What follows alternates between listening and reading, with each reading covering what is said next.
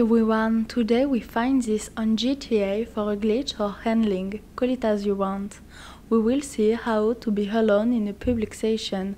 You will see it's very simple. This glitch will allow you to be able to carry out your mission as CEO. I will restart new game and you will see I'm always alone. Then we start going to the setting of the console. In networks, next keep everything in auto.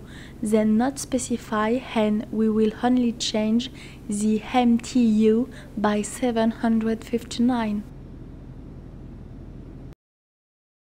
This is done, now you know how to do it. Tell me in the comments if you didn't understand something.